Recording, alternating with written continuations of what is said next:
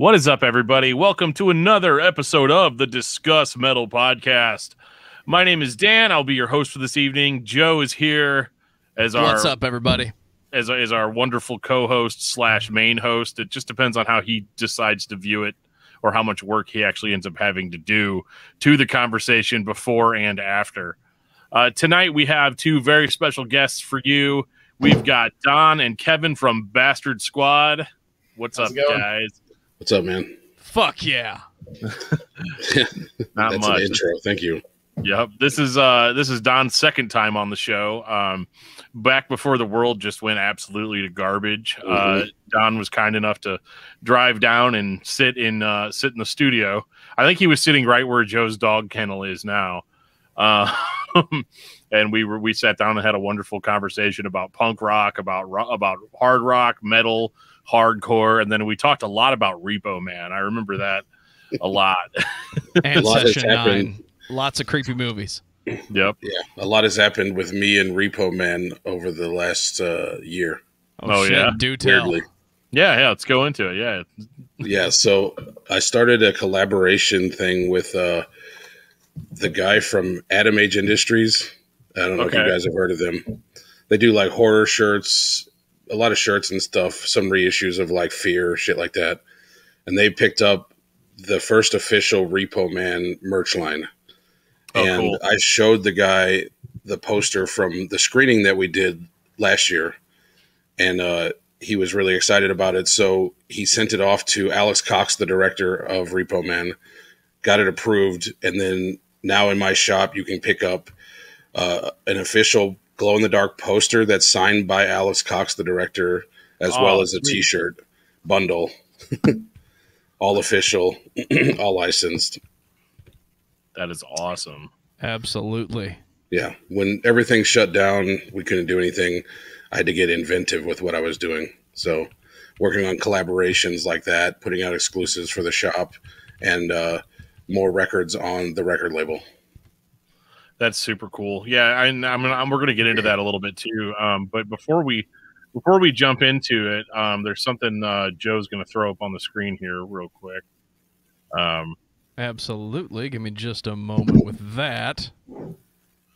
So you guys have a new LP coming out, and this is the Alexian Sessions. Yeah.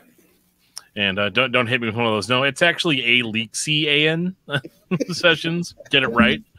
But yeah, just you know, I had the pleasure of kind of giving it a spin. Not the LP. I don't have the LP, but I will. Not yet. But yeah, not yet. I'll get it when everybody else gets it. But the so if you just want to tell me a little bit about this release, I know that this was recorded more or less in a live setting. Yeah. Yeah, so we did a live streaming event with all proceeds going to St. Louis Crisis Nursery, which is absolutely great organization. And we were really happy with the way everything turned out. So we said, let's do a live record, because we had actually talked about doing a live record and doing a recording of our record release show for Bastard Luck. And due to some technical glitches, that didn't really manifest. So when we got the MP3s back from this performance, we decided to pick the best songs and let's do a live record. And, you know, as me and Don were talking about it, you know, we were talking about ways we could make it unique. And I've always loved single-sided LPs that are screen printed on the back that show through. So we said, hey, single-sided LP, screen printed back. Mm-hmm. Yeah, it's super cool looking, and I'm ooh, he's even got another one. So for the release of this, you guys are actually going to do a CD release party, which is kind of exciting. Just the concept of a live show, all coming up as soon as on April 24th. How did that come about, or you just decided that now's the time? Yeah, we actually did a live show at Red Flag. What was that, October? Thereabouts, yeah. November last year. We were actually surprised it even happened with the way things were going. But they took everything super seriously. 10% capacity. So we were allowed to have 100 people in a place that holds about 1,200. So imagine 65 to 70 people showing up to Pops and spreading out in seats that were scattered everywhere. Wow. Plenty of space. They kept everything clean. You had to wear a mask, temperature check at the door. Yeah. It was super chill. Everybody was really cool. Nothing happened. We just had a good time. And so when we were going into this release, we figured, let's give them a shot again. Plus, it supports the venue, you know. They had just built, yeah, right. They had just built Red Flag, and it just never could take off the way it was supposed to. So outside of, well, back then, our show, everything was kind of like, just like local metal bands that would play to the other bands, you know, stuff like that. So we were trying to help them as well. So this is kind of the continuation of that. And then this record coming out. That's super cool. It's kind of rough too, though, because you got to think, I guess nobody can get up and mosh or, you know, rush the stage or any of the stuff that you would really, really want from a show like that. Yeah, but we did have about 8 or 9 kids arm linked headbanging, so that was cool. Oh, that is cool. Yeah, a bunch of high school age thrasher kids. And it was, hell yes. It was kind of cool because later I found out it was almost like a full circle moment because one of the kids that was like actually the main kid in the group is the nephew of a guy I used to play in hardcore bands with 20 years ago. Oh, yeah. Wow. That's super cool. That's fun. And it's fun seeing kind of the younger generation kind of going in and supporting like local bands, you know, like hometown bands. Mm-hmm. Because I just feel like kind of in this day and age, so much music that's consumed by younger people. I'm showing my age here with this whole monologue here. But younger back people. in my day, we had cassette tapes. And we drove around in our stereo with the car, and we were happy with it. Yeah, right. But most of it's consumed online. You know, YouTube, Facebook, Instagram. I almost said MySpace. I'm glad I didn't. But dude, but it, you know, we kind of have a lot of people that just listen to 10 seconds of a song and they make a snap judgment about your band based on those 10 seconds of audio. So it's really cool seeing younger kids kind of show up for these types of shows, and it not just be like a bunch of dudes that are here that, you know, were in the scene 30 years ago, you know, that were you know, just reliving the glory days, which I mean, I'm sure those are there too. You know, I actually really, and I don't mean this in a condescending way, I feel bad for the younger kids discovering music nowadays because, you know, when I was in high school in the early 90s, you know, we get like whatever distro catalog from whatever record label and you thumb through the newsprint and you'd have to like throw your money down and take a chance on a record. You know, was the album cover cool? It's back when For Fans Of actually meant something. And, you know, you'd have a record label that you pretty much liked everything they put out because they did what they did and they did it well. And I just feel like for the younger generation, that joy of discovery has been taken away by this instant gratification you can get. Not at the record space. Especially with like live shows and, well, no, if, you know, those kids and they're, you know, going on Friendster and leaving testimonials for bands. But, you know, it's you go back when, you know, I was in high school, you showed up to the show. You showed up when the show started. You stayed to the end because you didn't know anything about the openers, and that was the only way you're going to find out about them. 2 years ago, my other band played in Chicago, and they had this really kind of neat model about their shows that they were doing. I thought was something I wish more local scenes would kind of pick up. You know, when you got a minor level regional touring band, they don't announce the order until you get to the show. So if you want to make sure you're going to want to see the band you want to see, they've set it up so you have to show up because the band you want to see might be playing 5th, they might be playing 1st, but you don't know till you walk through the door. Yep. Yeah. That's something I remember from playing shows years ago, and I'm sure this is still true. You get the band that's clearly the biggest draw, and they want to play 3rd because 3rd is the best spot. But when you've got 5, 6, 7, sometimes more bands on the fucking bill, it's kind of frustrating to see the big draw be there at 9 o'clock. I almost expect them to start playing at 10:30 like they used to. Yeah, too many bands on a bill is something I learned pretty quickly putting shows together not to do. Keeping it at like 3, short and sweet. Everybody comes early, drinks, has a good time, watches everybody, and then leaves. And they kind of expect, oh, it's all going to happen within 2.5 hours, versus 5 hours. Yeah, and I remember too, that was kind of a way that because I remember in St. Louis for a while there, we had I don't want to say anything about the promoters themselves because a lot of them were really cool and were like friends of mine, but I remember it always being one of those things where they'd get like a big touring band to agree to come down and play a show, maybe because it's a tour stop or whatever. And then they would call me and all of my friends' bands and be like, "Hey, this is a festival." And so everybody would show up at the venue at like 8:30 in the morning to sound check, and you'd start the show at like 9:30, 10 o'clock, and then like by 12 hours later, you've got this big touring band that's playing, and then I remember the next day, and like none of us would make any money. We might get like pizza or something, but like for the most part, we didn't make any money, and we usually had to be on the ground selling tickets for that festival. And I started realizing that giant shows like that pretty early on were basically just scams for dudes to get paid for guys to get paid on a touring band that they didn't necessarily think was going to bring a very big draw.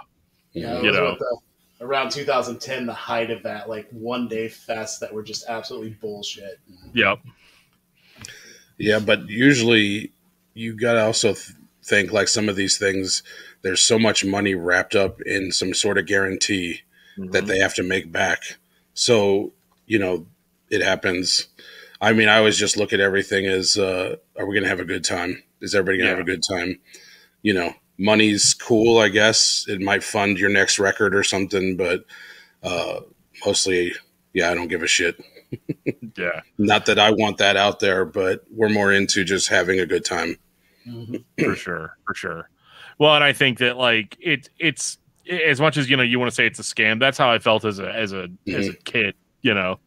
Oh, it can feel like that. Or, whatever. Like, oh, these guys are just ripping us off. They're exploiting it, and we've got like a 2-song demo. That's burned. We show up at the show with like a stack of like 100 CDRs with 2 songs on it, and we sold at least half of them. Be fair. Well, what was cool about those shows though is I found out about a lot of bands.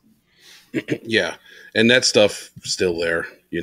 Yeah, we don't need to go into that stuff, but the 2010s business model for any hardcore band was record a 4-song demo and then immediately go on tour. Right. Yeah.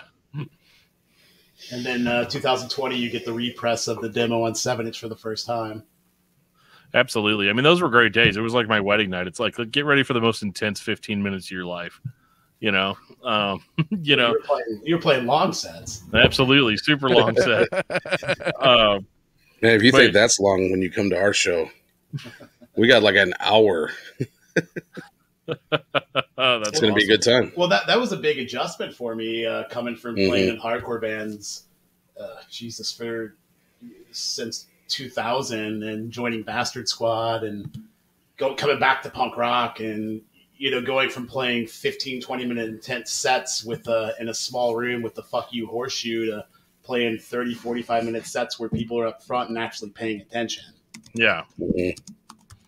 Yeah, there's a lot of camaraderie, I think, to that scene, that is something that I really, really enjoyed watching. One of my favorite things about watching a lot of the punk bands in St. Louis was how all of these bands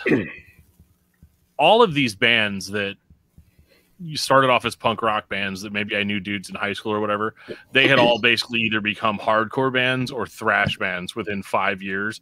And so it's funny watching how the overall musical landscape will operate in the evolution of a style of music will happen on the local level just like it happened in kind of the general level. And I always thought that that was kind of cool, just seeing the amount of support.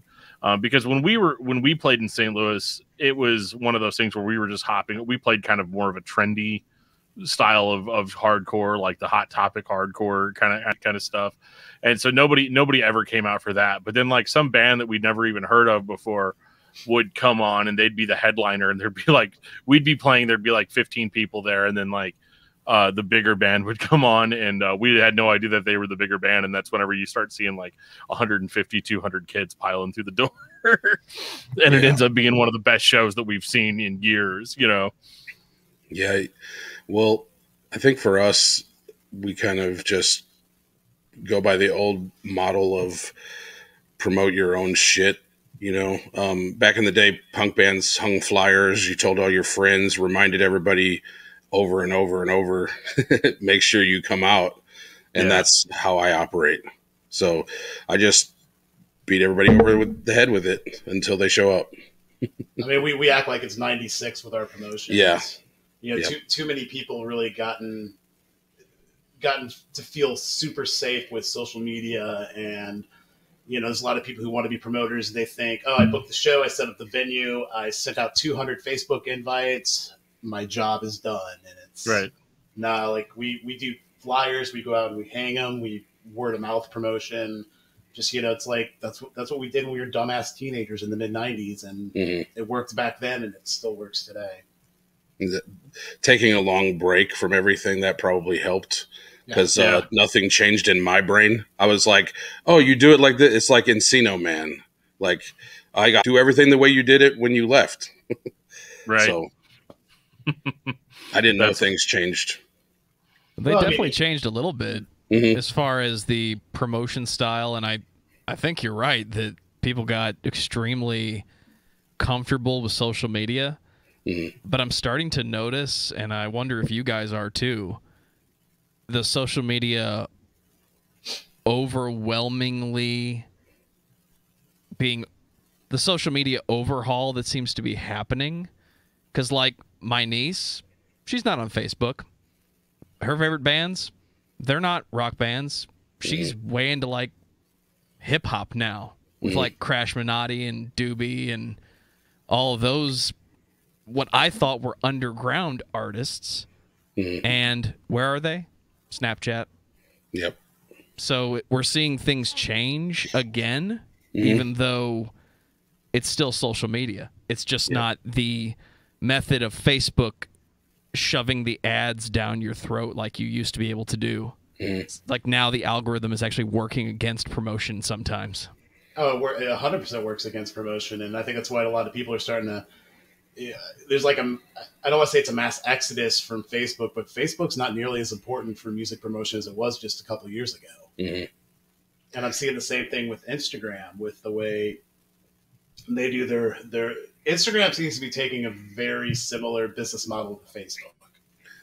Well, I also think that when it comes to those acts like you were talking about, those artists, you know, work on those platforms in a more direct way to their fans. So people feel more connected, like they're talking to their friend, you know? So this might be an artist who has millions of followers. They open up Snapchat Live. Everybody tunes in like it's your buddy, you know what I mean? And then they all feel connected. So when they go on tour, everyone's going to show up because it's your friend, you know? Yep. This artist who you'd never have an interaction with any other, you know, time in our lives now is on the same platform you and all your buddies are on, you know? What's the accessibility? Yeah. And formats like Snapchat offer more accessibility than like a Facebook or an Instagram. It's kind of like taking an old model and putting it to technology. Like I remember going down to the Blue Note in Columbia sometime around 97, 98 to see Brian Setzer Orchestra, because the guy I was in a band with at the time was a huge Brian Setzer fan, and you know, he wanted to meet him, and we went out, and Brian Setzer stayed out there probably till 2 or 3 in the morning, shaking every hand, signing every CD, signing every shirt. He didn't leave till everybody else left. And in my head, it clicked. I was like, that's why he's still packing venues like that years after his relevance. Yep. Yeah. It's that accessibility and that connection. Yep. You know, it's kind of like, have you guys ever gone to a Bruce Campbell sighting? Yeah. He does basically the same thing, and he just has this interaction with his fans, and that's really how he's carried his career as long as he has. Yeah, he has this kind of air to him where he, number one, almost acts surprised that you're there, and then immediately falls at like, oh, thank you so much for coming to, you know, like, and like it might sound cliche to some people, but like when you're there in the moment, shaking the hands with somebody that you have a lot of respect for, and just knowing that they've got respect for you, and that like they recognize that they're the only reason that they're there is to talk to you, to see you, to, you know.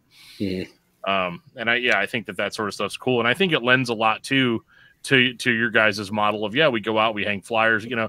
If a guy walks up to me in 2021 and hands me a flyer to go see his band, I'm gonna go see that band, you know what I mean? Because it's just one of those, like, there's not a whole lot of people that are still doing that. But I think the coolest thing that Bastard Squad has going really is the store. Having that kind of having that I almost want to call it like that safe haven where you can just go in and you can hang out with people that like the music that you like.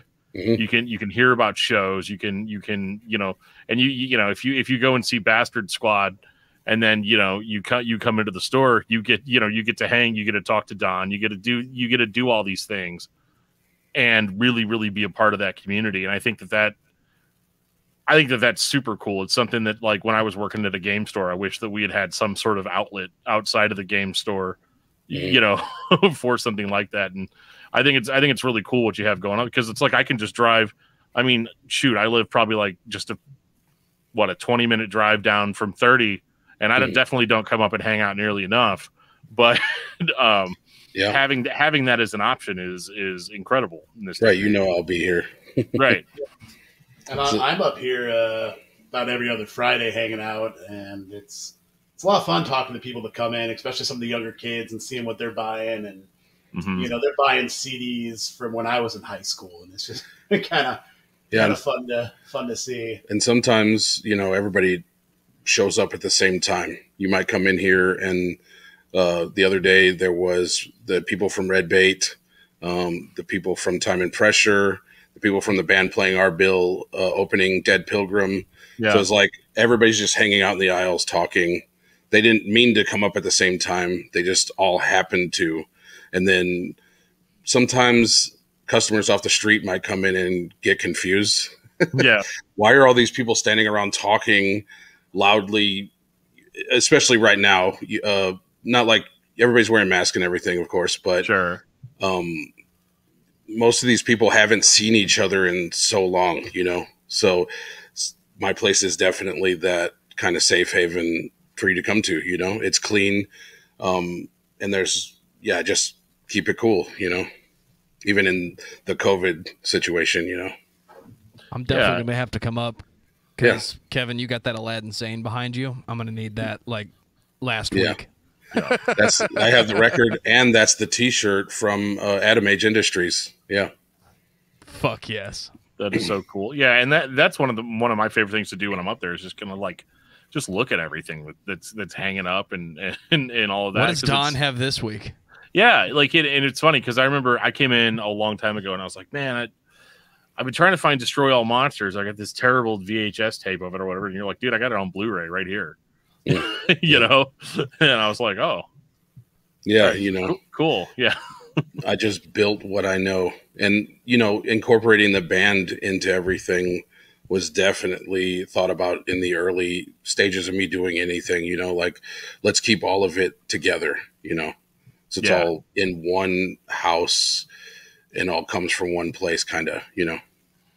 Yeah, 100%. It looks awesome, and I one of the things that I like the most about it too is every time I've been in there, everybody is so friendly, and it's such an against the grain view of how people would have viewed a shop like that. I think even in the 90s, you know, it's like, oh, you walk in there, there's a bunch of punks in there. What it's going to be like, or whatever. Except everybody's like super friendly and encouraging and and positive, and you know, you've got records from every genre you can think of. And then it's also cool that, right there in the front prominently, people can buy your records as well. And yeah, people will say shameless self-promotion, but there's no such thing. No, not at all. Who's going to promote it if you're not going to, Yeah, nobody. Absolutely. Certainly not Facebook ads, But I still don't sell Nickelback, so sorry. Oh, man. Please tell me there's a sign on one of the windows that says, "We do not sell Nickelback." Yeah. I've never ordered it. I've had it brought in once. It left immediately. Somebody came in and just snatched it right up, right? Yep. The trash. File 13. The trash was super thirsty. Yeah. It needed some of that silver side up. Yep. Nickelback. Awful. Well, and Ted Nugent's novel that went in the trash. Oh, yeah. How did you even get that? Did somebody Traded sell that to you? Yeah. Oh, okay. You're like, yeah, that's going to be.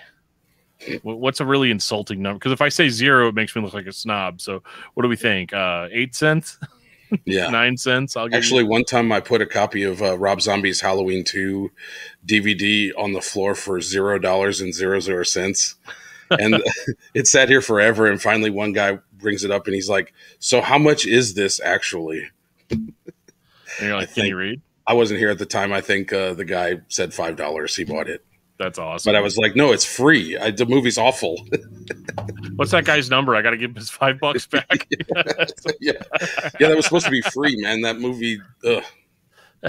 But we don't have to get into Rob Zombie right now. No, it's all good. We did a whole discography discussion about Rob Zombie. Yep. I don't hate the guy. Through all of it. Yeah, long as the discography discussion ended with the last White Zombie record, we're good.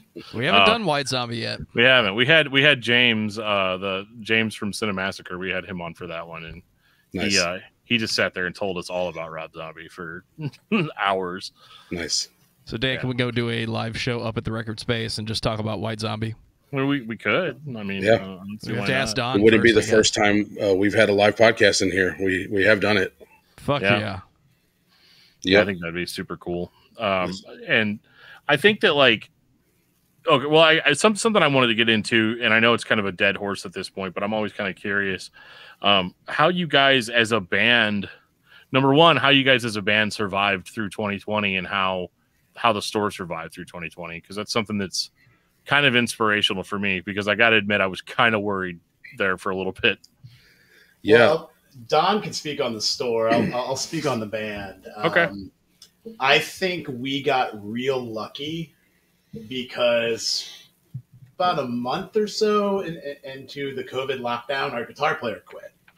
Okay. And so momentum was going great for us. We just played the Attic show. We had got a great response. Things were looking good. We had all this, couple tours lined up and just shows ready to go that were what shows we lost because of it that we had in the pipeline make me cry. Mm-hmm. They were incredible, but we lost our guitar player. And so we used that time to bring in our new guitar player, Josh, who's bass player in Breakmouth Annie. We had already been working with him. He had done keys live for a couple shows for us, and backup guitar ones. We're gonna fizzle out with our guitar player, so we had Josh waiting in the wings.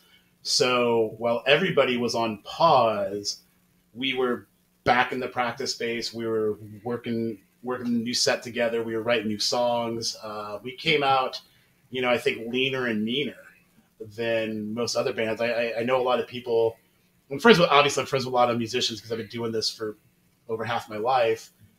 But I know a lot of them still aren't practicing. It's been a year since they got in the same room together. It's right. Nobody's ready to try to tackle a show, and it's either from very understandable cautiousness to other people are just, they don't want to be the first out there playing. They don't want to be the band that's like, like some anonymous dickhead post called us COVID squad because we have a show coming up. Are you boys going to cause a super spreader event? Yeah. Right. You're like, I hope so. That's how you respond. Yeah. Jesus, if we have enough fans to do that, that would be incredible. But, we prefer to keep things, calm and respectful with people. and make sure that does not happen. We would actually never play a show if we thought that was going to happen. We took that very seriously, that decision. And even going back into the practice, we took time off to see what was going to happen. And when it seemed like this wasn't going to end, we decided to go back because playing together was probably the only thing that was going to keep us sane through this shit, you know? And so we took a lot of precautions too when we first started practicing again. We took about 6 weeks off. Yeah. And then we got back in the room and it was, strict rules, but everybody kept the mask on. If you wanted to go have a beer, you went in the hallway. If you wanted to smoke, you went in the hallway. Like, we still do that too. Yeah. I still sing behind a blockade of plastic. Nice. But you know, we came out of it with new material. We're actually going in the studio tomorrow to record for an upcoming release that we'll be announcing closer to when it's ready, because there's been so many delays and pressing plants. So we're waiting for all the announcements till it's closer to being a reality. For sure. People don't realize how many layers of upset, I guess, with COVID that has rippled and destroyed so much shit. Like, besides all the lives and health of people, which is awful. Even pressing plants are screwed, and we pressed CDs the other day, which should have only taken a couple weeks. And Canada is going into a third wave right now. And we're told we might not have them. So they were guaranteed to ship on Monday and 2-day delivery. And now we don't know if we're getting them because COVID's still rampaging through everywhere, Right. So everything's affected, Yeah. It's a wild time. I don't think I've ordered a single vinyl record this year that I've actually gotten yet. And definitely not on time. No, not at all. Like, everything's, because it's funny because you'll put your pre-order in and then release date comes by and then eventually they'll send a message being like, yeah, we're delayed by anywhere from 3 weeks to 6 months, Yeah. Pressing and sometimes it's just a big question mark. It went from, I want to say they said when we did our first record, it was 8 weeks, I think, to completion. Now we have a guarantee of 14 weeks from one place. And that's fast. Most places are 5 to 6, 7 months. So it's changed. Everything's changed, So we're doing as much as we can. The record store, I was shut down for 3 months or so, 3.5 months. Yeah. So while we were also dealing with all the fallout of all of our shows disappearing, I was sitting at home like, what am I going to do? You open a brand new business and this might be it, Yeah. Luckily I had, same thing we talked about earlier with community surrounding my shop. I had a GoFundMe that went well. Everybody came out, made t-shirts. I gave it all back. It was only a temporary hold till I could reopen. When I reopened, I used the money to make some cool stuff for everybody, gift cards and whatever. So anybody who donated got a free t-shirt and a gift card and stuff. I spread all the money back out across these gift cards evenly to everybody who gave money. So you could give $5 or 500. Everyone got the same amount spread out. That's awesome. So that's awesome. I did something like that, and it went well. And then I just started kind of getting back to it, slowly minding all the precautions. If you come in here, I still sit in an aquarium. There's plexi all around me. So you have to wear a mask. I know a lot of places are starting to ease up on that, but obviously, as we can see around us, this isn't over, So I try to keep everything cool, ventilation up, mask and everything. And everybody has been coming in, slowly but surely people are coming back. And it's been well, Yeah, no, it was super cool because I remember kind of watching that from the sidelines and it being one of those. I remember at one point you were considering even like yeah, it just if you take your stuff that you want to trade and put it outside on a box, I'll come by and look at it or whatever. Yeah, and I did porch delivery and all that. Yeah.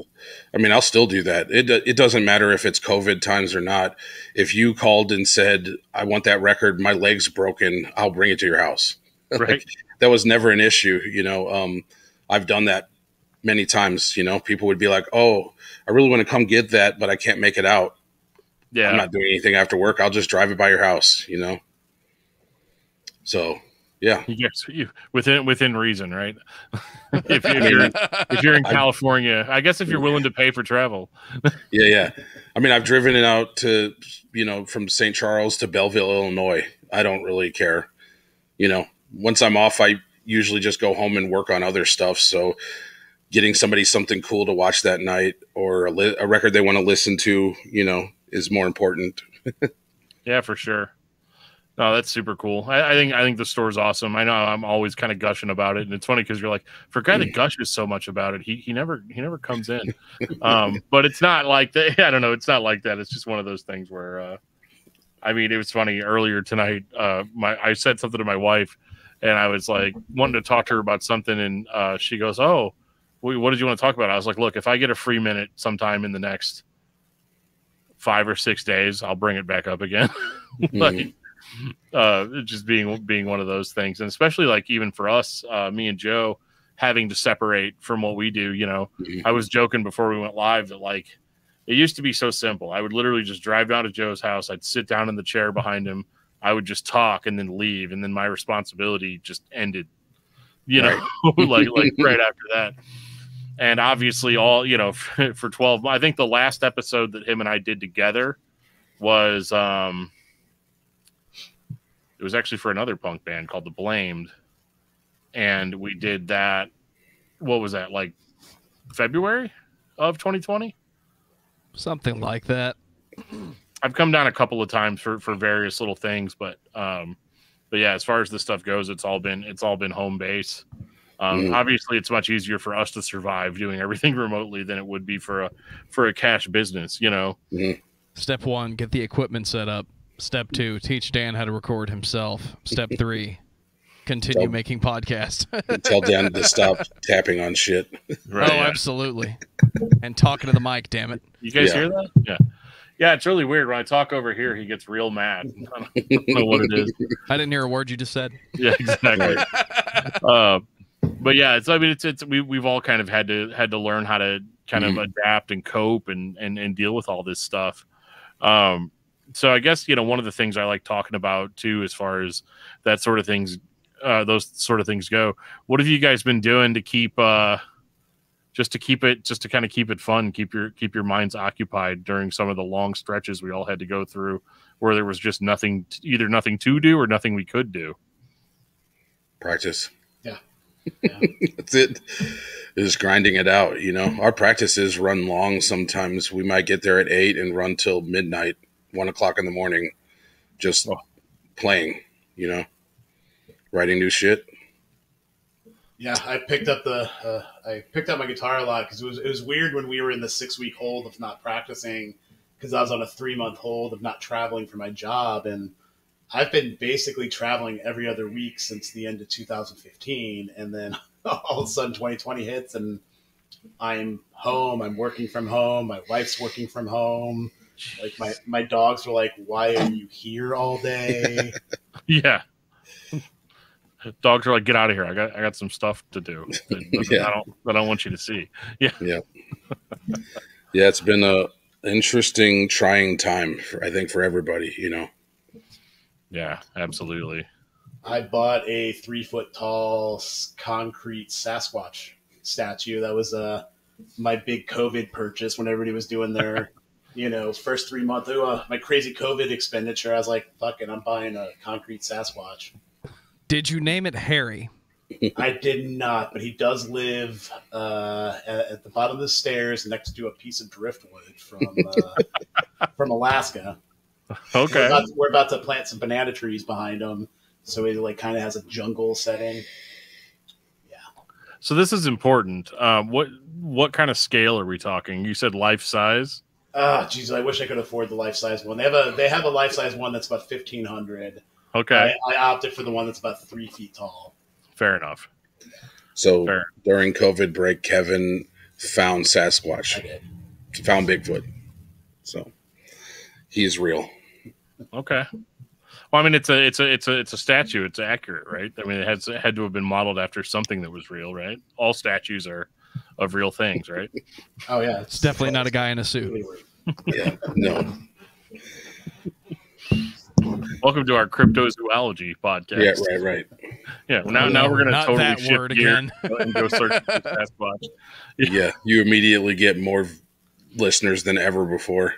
I probably could throw like a hashtag cryptozoology, and then it's like we're dealing with like 1,500, and they're like, "Why do they keep talking about this record store and punk rock and local venues? Like, when are you guys going to talk about Bigfoot?" It's like, "Oh, just keep watching. We'll talk about Bigfoot here at the end." But Yeah, some podcasts do that. You noticed, I'm sure. They'll say there's a subject, but the subject comes up for 5 minutes at the very end, and they just talk about the boring shit they were doing the last 2 weeks. Yep. We've been guilty of that a couple of times. I know one episode we were there to talk about a band, and I immediately just started the conversation with, hey Joe, the McRib's back.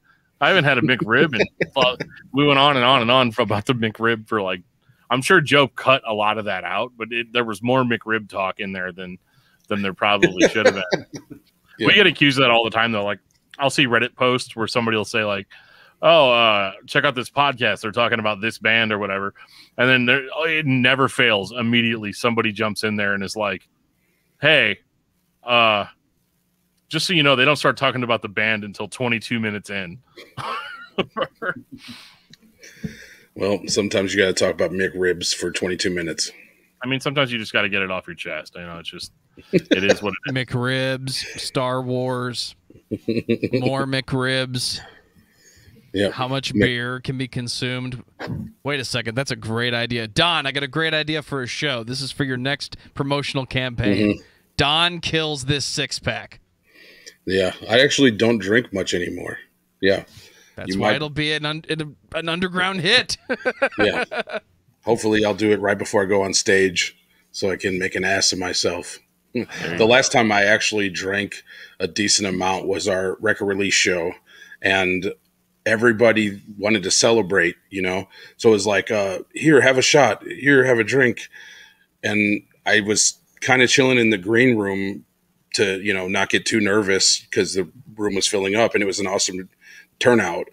And so I went on stage, lights went off, and I put my foot on the stage, and I realized I was drunk. I was like, fuck. This is exactly what I don't want to do. So I'm like, the first couple songs, you're trying not to fuck up because I am. I'm not drunk. I'm not having a good time. I'm worried that I'm going to screw everything up because I'm drunk. Right. Which, back in the day, you just hammer all the drinks and then fucking go over and go out, fall over, and fall off the stage, and it would be fucking great. Now you just worry. Whenever you regain consciousness, you're just like, how we do? Yep. Yeah.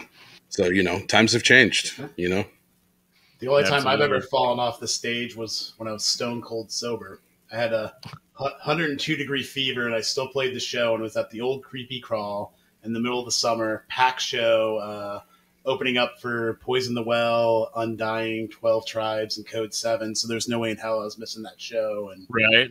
Got to the end of our set and just fucking nosedived off.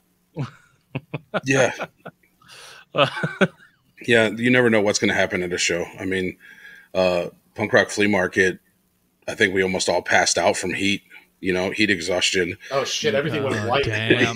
Walking from the stage over to the ballroom to get a drink. Yeah. Just blacking out. Yeah. Yeah, once I got off stage, I looked at our drummer and I was like, dude, you guys got this, right? And I got in a car, drove to like a McDonald's to get an air conditioning, drank like a frozen or iced tea or something to not pass out from heat. It was fucking nuts.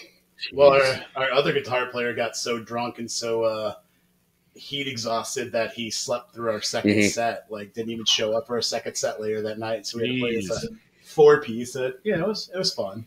Oh, That's it's making what, me sick even thinking about it. Like booze and like room temperature beer in 100 degrees.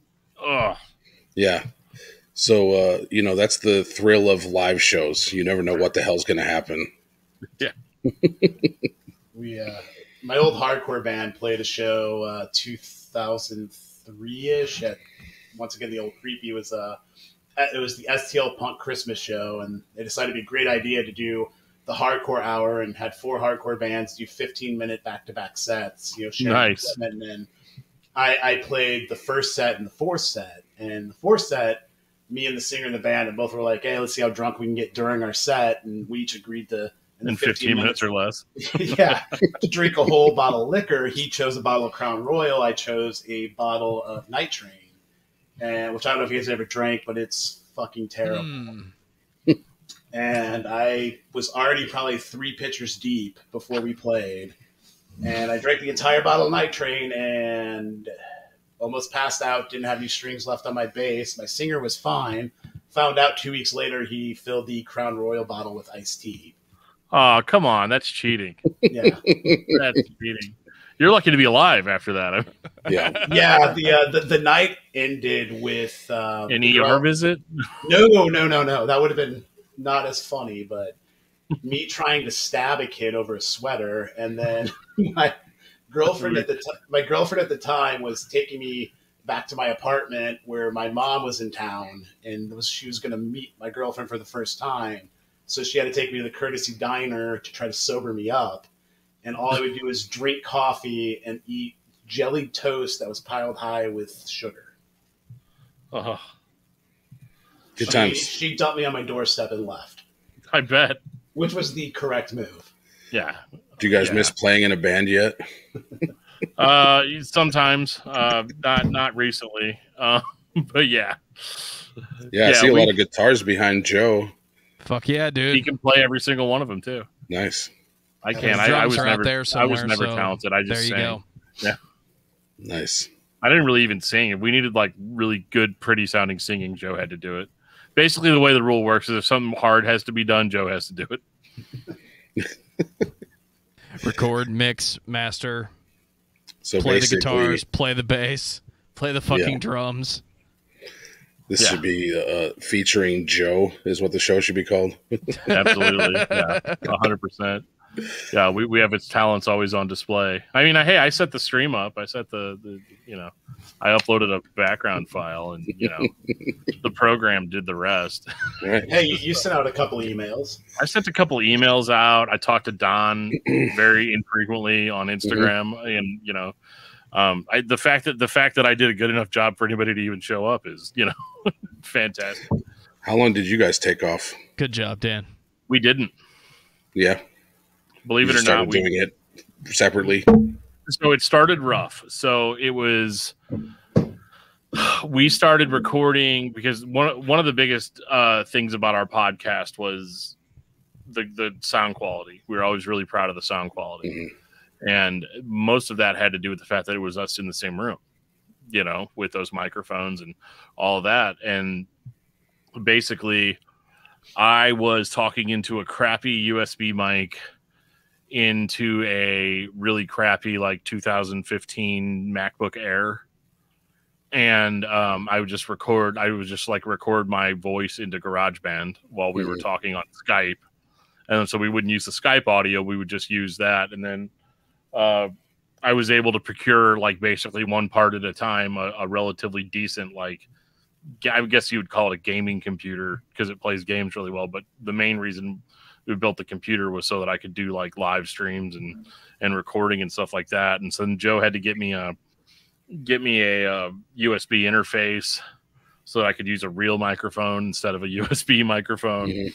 And it just kind of blossomed from there. And we just kind of started realizing that we could do a lot of our stuff remotely. And so we were able to kind of stack everything in such a way to where I want to say all through 2020, we did two episodes per session. Let's put it this way. We're on episode 217 of the podcast, plus Discuss Metal, plus frags per second, plus all the live streams that you've been doing late at night. So we actually didn't decrease at all. We actually increased, I think. Nice. Yeah, and I wasn't. I worked pretty consistently through the whole pandemic because my actual day job is repairing breathing machines and breathing equipment. So I was the essentialist of employees during all of that.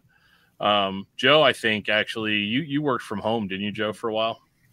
For quite a while, especially when everything started. But I'm one of those people that's very lucky I did not miss a day of work, and your internet is better because of it. Nice. You're welcome.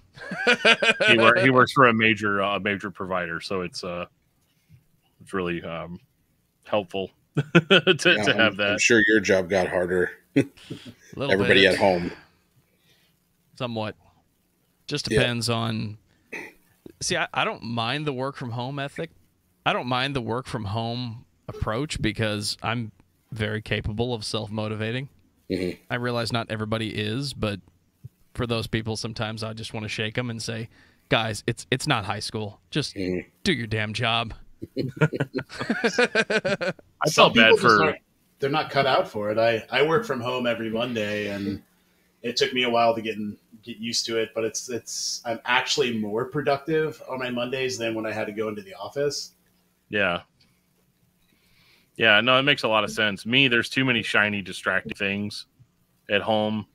I'd never be able to get anything done if I was just down here. Plus, I've got a wife and 4 kids, so like that, I'd never be able to get anything done if I was working remotely. Somehow we get the podcasts and the live streams and stuff done just because we do them late at night after everybody's asleep. but so it really wasn't too bad. We did basically persevere throughout, and it was surprising actually to get emails from people and stuff being like, thank you so much for continuing to do the show, because it's the only thing, like, we've been binging. It's weird getting messages from people that are like, yeah, I've been listening to nothing but your show for 2 days now. And I'm like, what? And they're like, I was like, that's too much. Maybe you should take a break or something. And they're like, no, seriously, there's nothing else to do. I can't go to work. Right. I can't go out and hang out with my friends. I can't do anything, Yeah. Makes it all worth it, man. Yeah.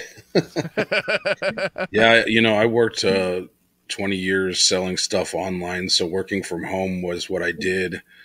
And that was one of the things I had to consider, was going back to online sales with this break. And instead, I just decided to gut the back room and build a horror room and focus on the store and not do online sales.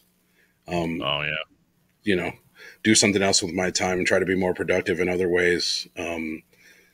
But yeah, I just kind of had to refocus. But working from home isn't really an option. I don't want to do that ever.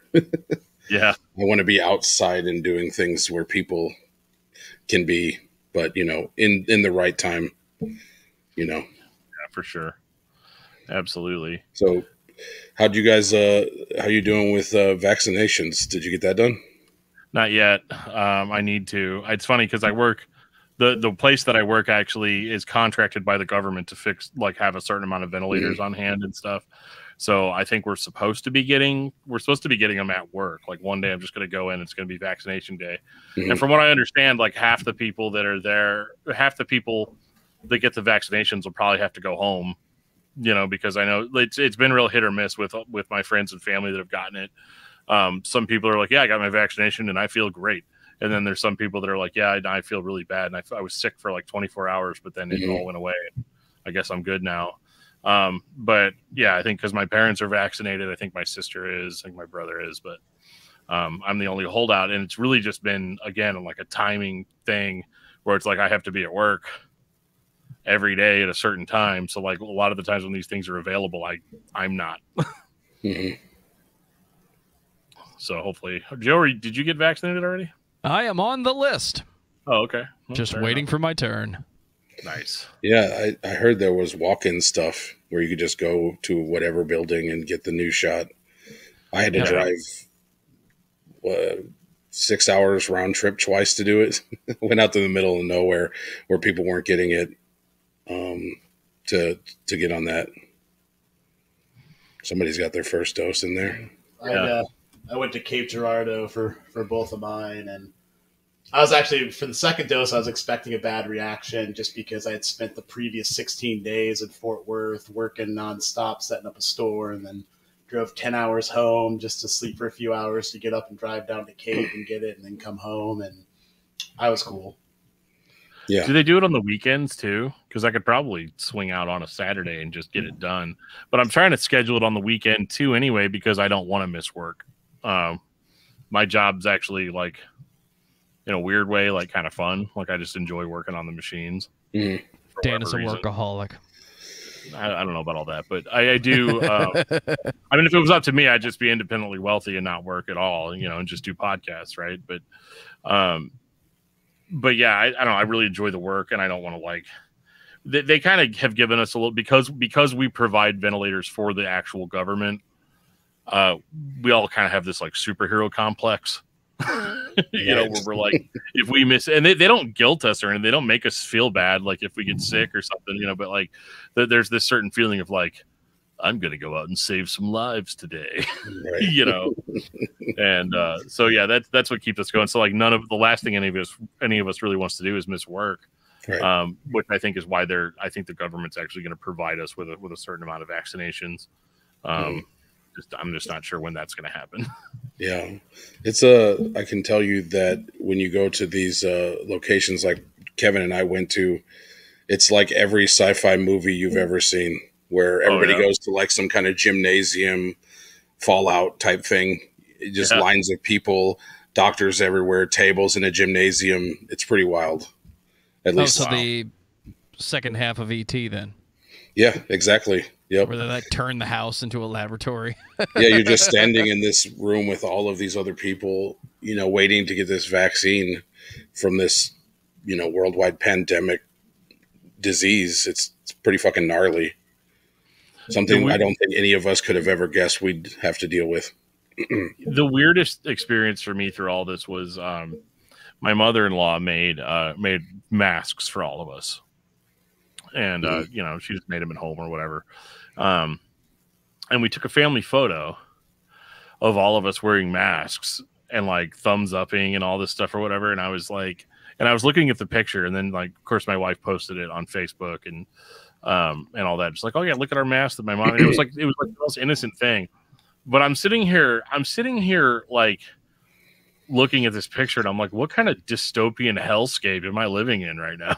like where we where we can't go outside without wearing our protective mask. And it's not that like I wasn't taking it seriously. I was thankful that she made those for us, but just looking at the picture with no context is just like, what is going on here?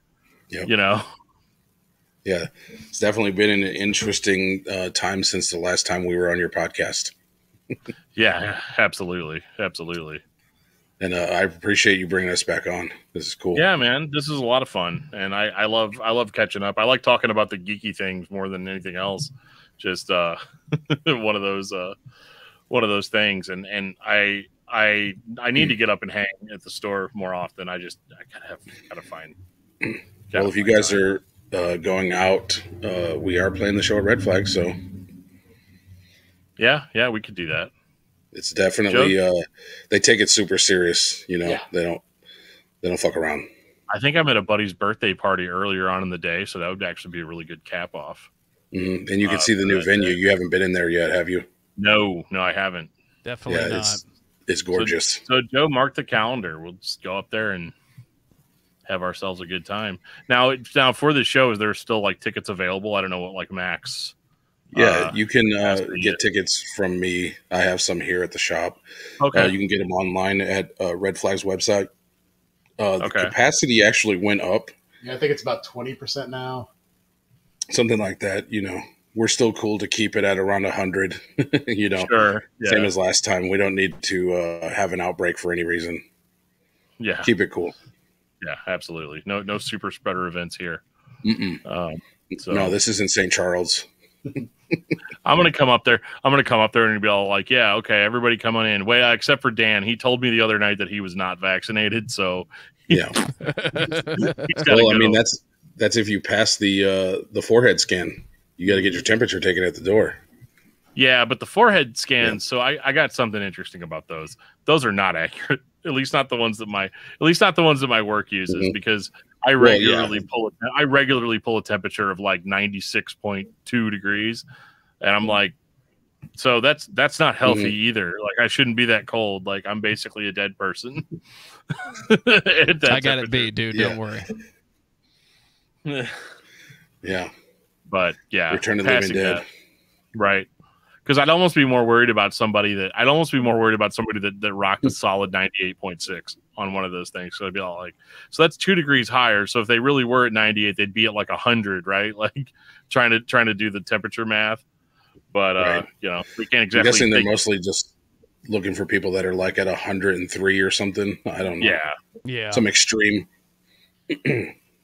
I had one day where I almost got sent home from work because it was really cold, and I drove up with my heater on, and I drive this old crappy van, so like the heater was like really hot, like almost like sparks coming out of it, like onto my face, and I was cool, I was toasty. But then whenever they went and did the forehead scan when I went into work, they were all like, "Dude," they all start backing up or whatever, and I'm like, "What?" You know? So they had me just sit there. They had me sit there just in the front of the building for like 20 minutes, like sitting at room temperature, and then they took my temperature again. They're like, "You're sure you're not feeling bad?" And I'm like, "Yeah, I'm fine." Like, they're like, "Oh, okay, but we're watching you. We're going to come back in an hour and take your temperature again." You know, like. Yep. You know, speaking of metal stuff, though, the record label may be releasing a new record from one of St. Louis's coolest metal bands. Really? I'll just leave it at that. It's a little teaser. Okay. We'll talk about that when it gets closer to time. I think we'll get the band talk about on that next time. Yeah. Yeah, there's a lot of releases coming and exclusives. We're doing like Fear. There's an exclusive Time and Pressure record color coming. And then the new Bastard Squad band called Fight Back Mountain, which we already announced. So we're slowly getting into the swing of consecutive releases coming out constantly through this year. That's so awesome. That's another thing that I've been working on, is just mixing records, producing stuff, and, you know, preparing things for the record label, which goes into what Kevin was saying way earlier about trusting a record label with what they put out, you know. Sure. So I've been kind of curating what I think would be cool within the local scene, and even some reissues I'll be announcing soon. That's awesome. So you definitely want to be following Don on Instagram. Is Instagram kind of your main social right now? I know at one point you sent a message being like, "Hey, direct all your messages to the Instagram page." Yeah, that's because somehow in November, December, when I guess everything changed, the algorithms for how they banned people for posts or whatever, somehow I got thrown under the bus with something.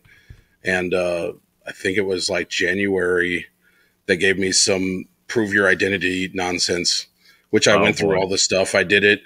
And they said because of COVID, they don't have enough employees to constantly check everybody who's getting these warnings. And if it lapsed over 30 days and they didn't prove your identity, they would delete all of your shit. And they did that to me. They deleted everything, all of my personal, my businesses, everything. It just all vanished. That's crazy. So yeah, it's all on Instagram. Okay. Well, that's awesome. Yeah, you can follow the Record Space on Instagram, and you can obviously follow Bastard Squad for announcements. And this is not the last time we're going to talk. We're local, you know, and like I said, it'd be really cool for us to come up to the shop sometime and do something like this in person. So yeah, and where he's got our Spotify pulled up. Is that what that is? Bandcamp. Oh, Bandcamp. So yeah, on Friday, April 24th or 3rd, all streaming channels will have our new live record. So you can check out the Alexian sessions on Spotify, Bandcamp, all that. And there's some new songs on there too. It's not just there's just a couple live new ones. album songs. Yeah. Yeah. Yeah, it's got 2 songs, which we're actually recording for real tomorrow for a yet to be announced upcoming release. And if you go to bastardsquadstl.com, that takes you to our link tree where you can find links to everything we got going on. Mm-hmm. Yeah. including us, right? We were the newest edition. Yeah. You guys are at the top of the list right now. Oh man, we got to capitalize that on that as quickly as we can. Yeah. But guys, thanks so much for coming on. This is a lot of fun, and it's the only time. It's the only way I get to talk to people anymore. Really, is doing one of these, you know. And I wish we could have done it in person, like we did last time. I think that was the coolest thing, is that Don was the first person that we ever interviewed in person on a podcast, because he was just like, yeah, I mean, I'm not doing anything. I'll just drive down, you know. So we did it, and it was a lot of fun. It was a lot of fun. So absolutely, for sure. Make sure you guys are checking out the Record Space, checking out everything Bastard Squad has going on. And this is not the last we will hear from Don and Kevin. Let's do something at the shop here. Yeah. Absolutely. Let's do it. Definitely.